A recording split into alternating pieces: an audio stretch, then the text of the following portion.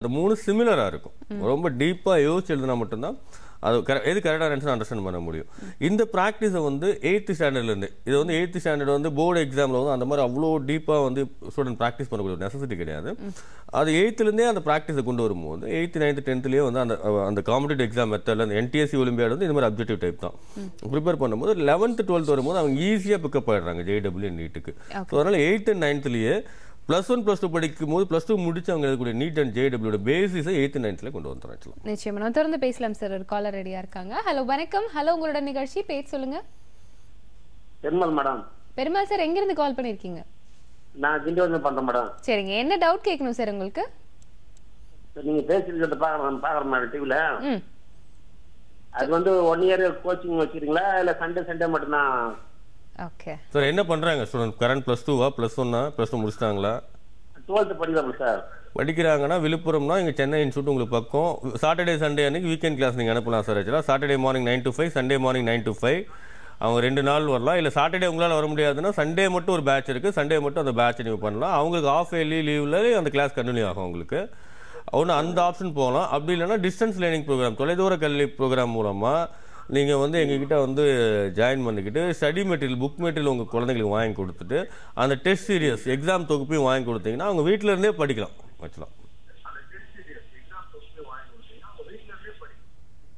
Okay sir, கால் பண்ணதுக்கு ரொம்பவே நன்றி. உங்களுக்கான தெளிவான விளக்கம் கிடைச்சிருக்கும் அப்படின்னு நம்புறோம். தொடர்ந்து நம்ம பேசலாம் சார். இந்த நீட் எக்ஸாம் பற்றி நம்ம பேசிகிட்டு இருக்கோம். இந்த நீட் எக்ஸாமுக்கான ப்ரிப்ரேஷன் என்ன மாதிரி இருக்கும் அதை பற்றி சொல்லுங்கள்.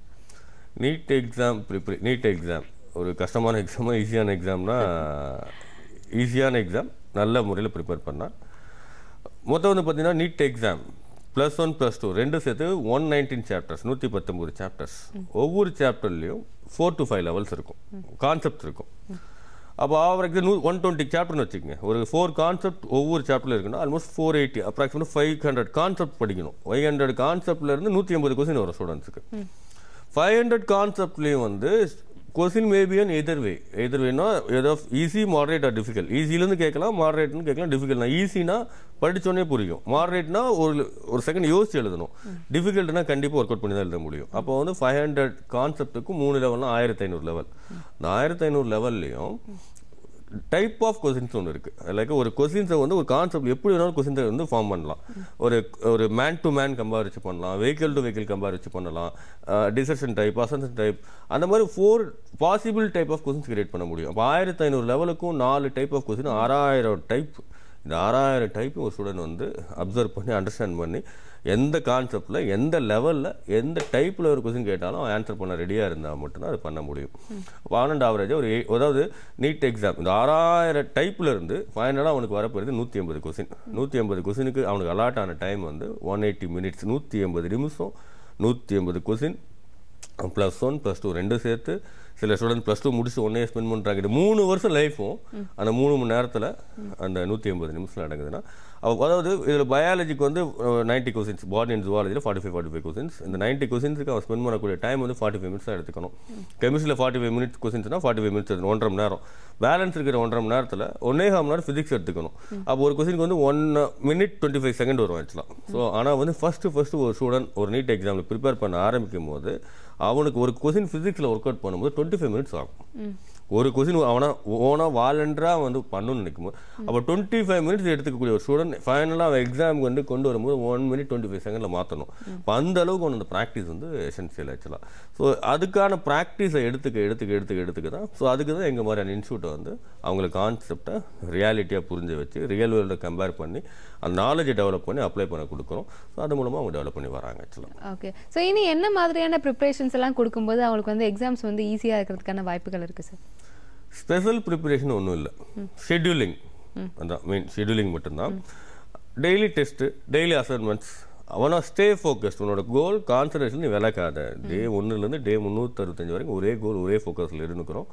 அவனுக்கு அந்த கான்செப்டை ரியல் வேர்ல்டோட கம்பேர் பண்ணி சொல்லிக் கொடுக்கக்கூடிய ஃபேக்கல்ட்டிஸ், யோசிக்க வைக்கக்கூடிய ஃபேக்கல்ட்டிஸ். ஒரு கான்செப்டாக படிக்காமல் அந்த கான்செப்டை புரிஞ்சுக்கிட்டு அந்த கொஸ்டினை புரிஞ்சுக்கிட்டு அந்த கான்செப்டை நீ எப்படி அப்ளை பண்ணி அதுக்கான சொல்யூஷன் டெரிவேட் பண்ணி சொல்லிக் கொடுக்குற மெத்தடில் தான் இதோட சக்ஸஸ் இருக்கு ஆக்சுவலாக. நிச்சயமாக தொடர்ந்து பேசலாம் சார். ஒரு காலர் ரெடியாக இருக்காங்க. ஹலோ வணக்கம். ஹலோ உங்களோட நிகழ்ச்சி பேர் சொல்லுங்கள். Hello Hema Udhagai madam. ஹேமா என்ன டவுட்மா கேட்கணும் உங்களுக்கு? Good morning madam. பையன் வந்து இப்ப 9th ஸ்டாண்டர்ட் படிச்சிட்டு இருக்காங்க, ஐசிஎஸ்சி சிலபஸ். சரிங்கம்மா. இப்ப வந்து அவங்க வந்து நீட் அட்டெண்ட் பண்ணணும் அப்படின்ட்டு விருப்பப்படுறாங்க. அதுக்கு எப்படி எல்லாம் நம்ம இப்ப இருந்து அவங்க என்னென்ன அதை ஃபாலோ பண்ணணும் அப்படின்ட்டு. நிச்சயமா 9th ஸ்டாண்டர்ட்ல இருந்தே எப்படி ப்ரிப்பேர் பண்ணணும்னு கேக்குறாங்க. ரொம்ப நல்ல விஷயம். 9th ஸ்டாண்டர்ட்ல நம்ம ஐசிஎஸ்சில வந்து எவ்வளவு பர்சன்டேஜ் எடுக்கணும், இன்னும் 10thல இதெல்லாம் கொஞ்சம் சொல்லுங்க மேடம். 10thல மேட்டர் இல்லமா, +2ல வந்து 75% வேணும் நாளைக்கு நீட்டுக்கு போகும்போது. சிபிஎஸ்இ ஸ்டேட் போர்ட் ஐ மீன் சாரி 50% வேணும். நீட் ஜேடபிள்யூனா 75%, நீட்டுக்கு போகும்போது நீங்கள் கேட்டகரி வைஸ் ஜென்ரல் கேட்டகரி அந்த 50%, ஓபிசி அந்த 45%, எஸ்சிஎஸ்சி அந்த 40% வேணும் உங்களுக்கு. ஜேடபிள்யூனா 75% வேணும். 9thலேருந்து நீங்கள் இப்போ இருந்து ஃபவுண்டேஷன் கோர்ஸ் ஏதாவது ஒன்று சேர்த்து விடுங்கம்மா. நியர்பை இன்ஸ்டியூட் எங்கள் ஸ்பைரோ அகாடமியில் கூட சேர்த்து விடலாம். இல்லைனா எங்கள் ஸ்பைரோ அகாடமியில் 8th 9th 10th ஸ்டூடெண்ட்ஸுக்கும் வந்து டிஸ்டன்ஸ் லேர்னிங் புக்ஸ் எல்லாம் இருக்குது, அதை வாங்கி நீங்கள் படிக்க வைக்கலாம். ஸோ ஏதாவது ஒரு ப்ரிப்பரேஷன் இப்போ இருந்தே ஸ்டார்ட் பண்ணுங்கள். நீட்டுனா அதுக்கான நீட்டுக்கான மேக்ஸ் அண்ட் சயின்ஸ் இப்போ இருந்தே ஸ்ட்ராங் பண்ணிட்டு வாங்க. ஏன்னா பயாலஜி போனால் மேக்ஸ் எதுக்கு சார் தேவைன்னு கேட்டிங்கன்னா மேக்ஸ் வேணும். ஃபிசிக்ஸ் நாளைக்கு போகும்போது மேக்ஸ் கண்டிப்பாக 8th 9th 10th மேக்ஸோட பேசிக் தான் வந்து 11th ஃபிசிக்ஸில் வரும். அதனால் இப்போ இருந்தே ஏதோ ஒரு கோர்ஸை வந்து அவங்க ஆப்ட் பண்ணி செலக்ட் பண்ணி படித்தாதான் அவங்களால 11th போகும்போது. ஏன்னா நிறைய பேரண்ட்ஸ் நினைக்கிறாங்கன்னா 8th 9th 10th விட்டு 11th வேறு சிலபஸ்லாம் கிடையாது. எல்லாமே follow to that. 8th follow அப்படின்னா 9th ஃபாலோ தான் 10th ஃபாலோ தான் 11th. இதனோட பேசிக் தான் அதில் கண்டினியூ ஆகுது. அதனால் இப்போ இருந்து ப்ரிப்பரேஷன் ஏதாவது ஒரு வழியில் பண்ணும். இப்போவும் உங்களுக்கு எக்ஸாம்லாம் இருக்குது. 8th 9th என்ன சார் எக்ஸாம் இருக்குன்னா NTSC ஒலிம்பியாட்னு அகில இந்திய அளவில் Indian government central government conduct பண்ணக்கூடிய ஸ்காலர்ஷிப் எக்ஸாம் இருக்கு. அதில் பார்ட்டிசிபேட் பண்ணி நீங்கள் பண்ணலாம். நிச்சயமா ரொம்பவே நல்ல விஷயம் நினைக்கிறேன். 9th ஸ்டாண்டர்ட்லேயே வந்து பையனை வந்து மோட்டிவேட் பண்ணி எக்ஸாம்ஸ்க்கு வந்து ப்ரிப்பேர் பண்ணணும்னு நினைக்கிறேன். கால் பண்ணதுக்கு ரொம்பவே நன்றிமா. உங்களுக்கான தெளிவான விளக்கம் கிடைச்சிருக்கும் அப்படி நம்புறோம். நம்ம தொடர்ந்து பேசலாம். சார், எக்ஸாம்ஸ்க்குலாம் ப்ரிப்பேர் பண்ணும்போது இன்னொரு முக்கியமான ஒரு விஷயம், இந்த மொழி ஒரு தடை இருக்கா? ஏன்னா தமிழ் மீடியம் படிக்கிறவங்க வந்து நீட் எக்ஸாம் எல்லாம் எழுதுறாங்க, இங்கிலீஷ் மீடியம் படிக்கிறவங்களும் வந்து இந்த எக்ஸாம்ஸ் எல்லாம் எழுதுறாங்க. ஸோ இதுக்கு வந்து மொழி ஒரு தடையா இருக்குமா சார்? மொழி தடையே இல்லை. இப்போ முன்னோரு காலர் கேட்டார், அந்த கொஸ்டின் ஆன்சர் பண்ணாம விட்டுட்டேன். தமிழ் மீடியத்துக்கு ஸ்பைரோ அகாடமியில் கோச்சிங் இருக்கு. தமிழ் மீடியத்துக்கும் நான் சொன்ன தொலைதூர கல்வி முறை இருக்குது. எங்ககிட்ட Tamil மீடியத்துக்கு especially NEET and ஜேடபிள்யூக்கு Tamil ஆக்கம் பண்ணப்பட்ட NCERT சிலபஸ் பேஸ் பண்ணி புக்ஸ் எங்ககிட்ட இருக்கு. அதுவும் தொலைதூர கல்வி மூலமாக நீங்கள் வாங்கி பயன்பெறலாம். அவங்களுக்கும் இந்த எக்ஸாம், அதாவது நான் வீட்டுக்கு அது கொரியர் பண்ணணும்னு சொன்ன டெஸ்ட் சீரியஸ் தமிழ் மீடியம் ஸ்டூடெண்ட்ஸுக்கு இருக்கு. தமிழ் மீடியத்துக்கு லாஸ்ட் 2017-18 நீட் ப்ரிப்பேர் பண்ணும்போது சில தடைக்கற்கள் இருந்துச்சு. எனக்கு கொஸ்டின் பேங்க் அவ்வளோ கிடைக்கல, மொழியாக்கம் பண்ணப்படலை. பட் சில கொஸ்டின்லாம் எரார்ஸ் எல்லாமே இந்த எக்ஸாமில் இருந்துச்சு. அதுவுமே சில இஷ்யூஸ்லாம் ஆச்சு. பட் இப்போ வந்து CBSE year after there is no more conduct to NEET exam. இனிமேல் வந்து NTA national testing agency central கவர்மெண்டோட போட்டித் தேர்வை கண்டக்ட் பண்ணக்கூடிய அமைப்பு NTA, அவங்க தான் இனிமேல் NEET R JEE exam conduct பண்ண போகிறாங்க.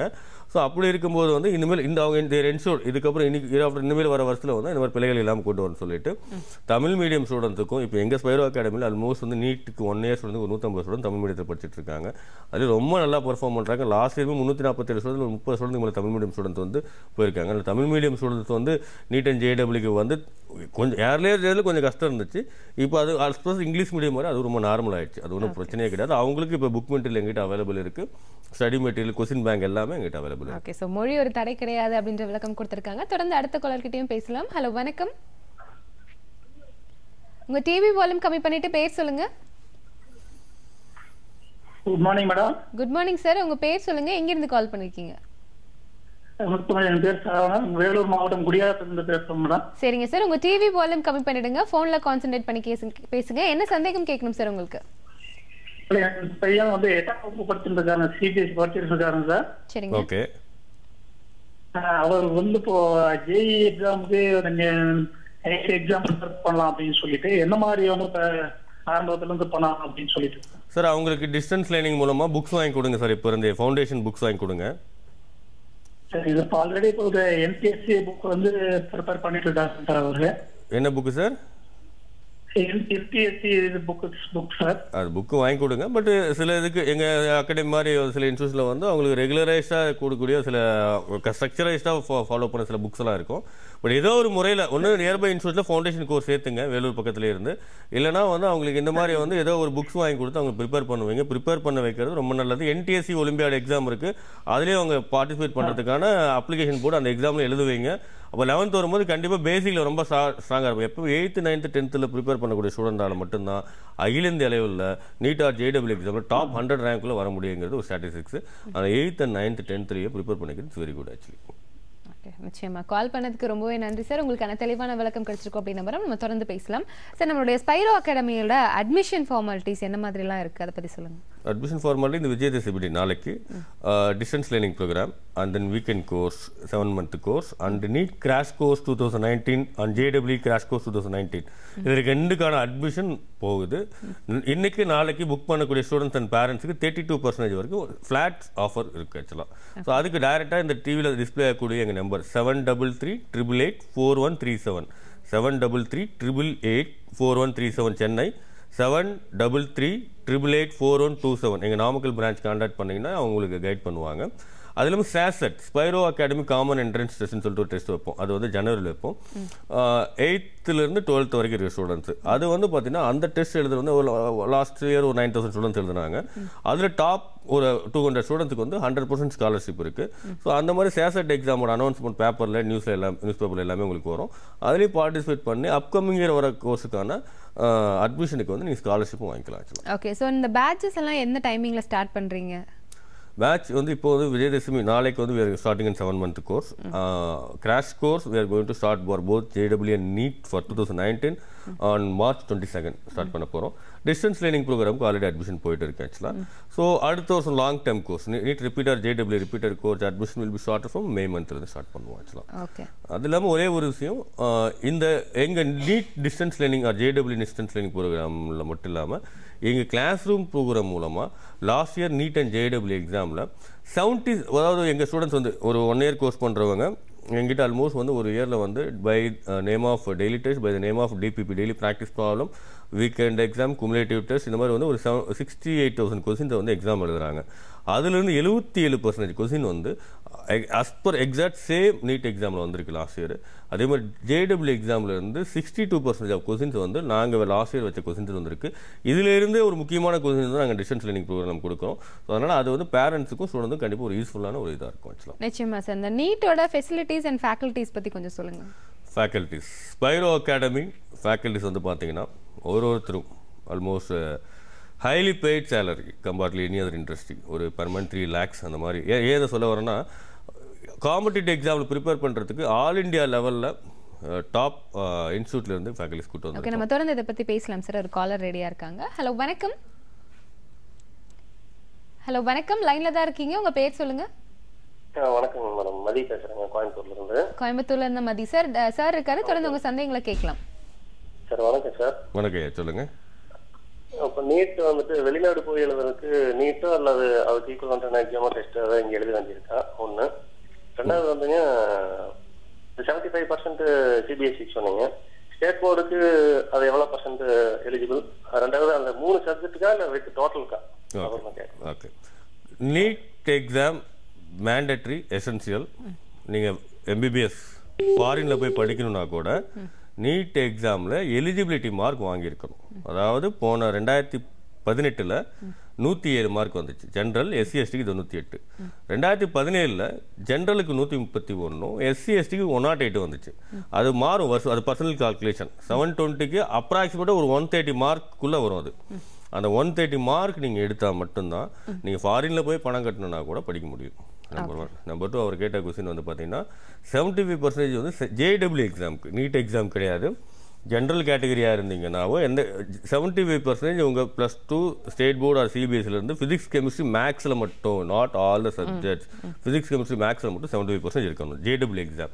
நீட் எக்ஸாமாக இருந்துச்சுன்னா உங்களுக்கு வந்து பார்த்தீங்கன்னா ஆல்மோஸ்ட் வந்து பார்த்தீங்கன்னா ஜென்ரல் கேட்டகரிக்கு 50% வேணும், OBC கேட்டகரி 45% வேணும், SC/STக்கு வந்து பார்த்தீங்கன்னா 40% மார்க் வேணும். ஸோ இந்த மார்க் இருந்தால் மட்டும் தான் நீங்கள் நீட்டுக்கு எலிஜிபிலிட்டி. ஓகே, ஸோ நீங்கள் சொன்ன JEE அப்படிங்கிறது இந்த பர்டிகுலர் 3 சப்ஜெக்ட்டுக்கு மட்டும்தான். But NEET exam JEE physics chemistry maths, NEET வந்து physics chemistry biology. Okay, so இந்த 3 விஷயங்கள் மட்டும்தான் வந்து ஃபோக்கஸ் பண்ணணும். ஸோ எல்லா சப்ஜெக்ட்டும் கிடையாது, அந்த கன்ஃபியூஷன் வேண்டாம். ஓகே, கால் பண்ணதுக்கு ரொம்பவே நன்றி சார். உங்களுடைய 2 கேள்விகளுக்கும் தெளிவான பதில் கிடைச்சிருக்கும் அப்படின்னு நம்புறோம். சார், நம்ம நீட்டோட ஃபெசிலிட்டிஸ் அண்ட் ஃபேக்கல்ட்டிஸ் ஒரு ஃபேக்கல்ட்டி எங்கிட்ட ஒர்க் பண்ணும். Minimum 15 years of experience, almost minimum ஒரு 100 டாக்டர்ஸ் ஒருத்தரும் ப்ரொடியூஸ் பண்ண ஃபேக்கல்ட்டிஸ், இல்லை 100 IITians ப்ரொடியூஸ் பண்ண ஃபேக்கல்ட்டிஸ். ஒரு சப்ஜெக்ட் ஒரு ஸ்டூடெண்ட் பிடிக்கணும்னா, இப்போ நிறைய ஸ்டூடெண்ட்ஸ் ஃபிசிக்ஸ் கெமிஸ்ட்ரி பிடிக்கணுமாங்க, உடனே வந்து நம்ம சப்ஜெக்ட் டஃப்னு நினைப்போம். சப்ஜெக்ட் டஃப் கிடையாது, அவனுக்கு அந்த ஃபேக்கல்ட்டி பிடிச்சிருக்காது, ஃபேக்கல்ட்டி சொல்லிக் கொடுக்குறது புரிஞ்சிருக்காது. பட் எங்கள் ஸ்பைரோ அகாடமி இருக்க ஒவ்வொரு ஃபேக்கல்ட்டியும் அவ்வளோ கான்செப்ட் அவ்வளோ எக்ஸலண்டாக எக்ஸ்பிளைன் பண்ணக்கூடிய ஃபேக்கல்ட்டிஸ். அவங்க அதை வந்து சப்ஜெக்டை வந்து அவங்க உணர்ந்து புரிந்து டெலிவரி பண்ணக்கூடிய ஃபேக்கல்ட்டிஸ் தான் இருக்கிறாங்க. ஃபெசிலிட்டிஸ் சென்னையில் வந்து டீனரில் இருக்குது ஒரு பெரிய campus including all facilities wifi campus digital library so all library இருக்குது நல்ல கேண்டீன் ஃபுட் ஃபெசிலிட்டிஸ் இருக்குது நாமக்கல்ல இன்டகிரேட்டட் கேம்பஸ் ஒரு 2 lakh square feet building 11 acre campus அங்கேயே canteen mess library sports recreation எல்லாமே இருக்கக்கூடிய ஒரு கேம்பஸாக இருக்குது ஆக்சுவலாக ஃபெசிலிட்டிஸும். ஓகே, ஸோ இந்த நீட்டை பற்றி இன்னும் எங்களுக்கு தெரியாத விஷயங்கள் என்ன, எக்ஸாம்ஸ் எந்த மாதிரி இருக்கும் அப்படின்ற பயமே நிறைய பேருக்கு இருக்கும். ஸோ அதை பற்றி கொஞ்சம் சொல்லுங்கள் sir. NEET exam 180 questions 4 marks. ஒரு கொஸ்டின் கரெக்டாக இருந்தால் ஒரு கொஸ்டின் தப்பாக இருந்தால் -1 மார்க் 720 மார்க்ஸ் இருக்கும். தப்பாக போச்சுன்னா -1 மார்க் ஆக்சுவலாக. ஸோ ஆல்மோஸ்ட் வந்து பார்த்தீங்கன்னா NEET exam application November 1 start ஆகுது. எக்ஸாம் வந்து இந்த வருஷம் May 5. ஸோ அடுத்த வருஷத்துலேருந்து இந்த வருஷத்துலேருந்து இந்த எக்ஸாம் வந்து ஒரு டைம், நெக்ஸ்ட் இயர் வந்து NTA ஸ்டார்ட் பண்ண பொழுது இந்த எக்ஸாம் வந்து வருஷத்துக்கு 2 டைம் இருக்கும். JW எக்ஸாம் இந்த வருஷத்துலேருந்து NTA வந்த பிறகு 2 டைம் அனௌன்ஸ் பண்ணிட்டாங்க. ஒரு எக்ஸாம் பிப்ரவரியில், ஒரு எக்ஸாம் ஏப்ரலில். பிப்ரவரி எக்ஸாமுக்கான அப்ளிகேஷன் செப்டம்பர்லேயே முடிஞ்சிருச்சு. அதாவது 2வது டைம் JW எக்ஸாம் எழுதுறது மார்ச்சில் அப்ளிகேஷன் ஓப்பன் ஆகும். அப்போ அப்ளை பண்ணணும். அது எக்ஸாம் வந்து இது வந்து நீட் வந்து பென் இந்த வருஷம் 2018 பென் பேப்பர் பேஸ்ட் எக்ஸாம், அதாவது OMR சீட் இருக்கும் அதில் செட் பண்ணி எழுதணும்.